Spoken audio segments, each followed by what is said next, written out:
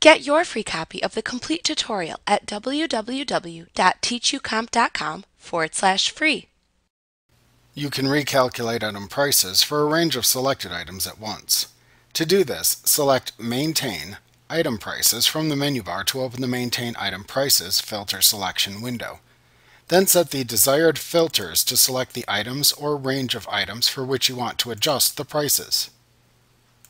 After using the drop-downs to choose for which range of items to adjust the pricing, click the OK button to open the Maintain Item Prices window. Here you select the price levels for which to recalculate pricing by checking the levels to adjust and unchecking the levels to not adjust in the Select Which Levels to Adjust list in the upper left corner of the screen.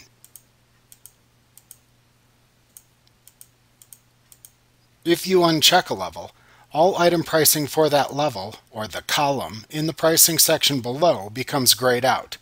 Doing this exempts those prices from changing.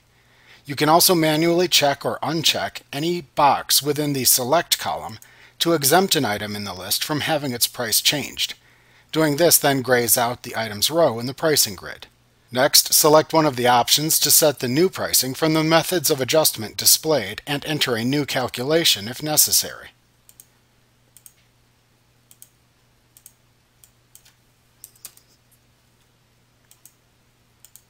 After doing this, click the Recalculate button in the toolbar at the top of the window to recalculate the new pricing.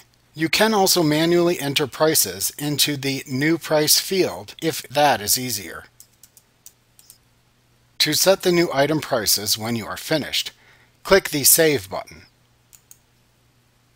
Like what you see? Pick up your free copy of the complete tutorial at www.teachucomp.com/free.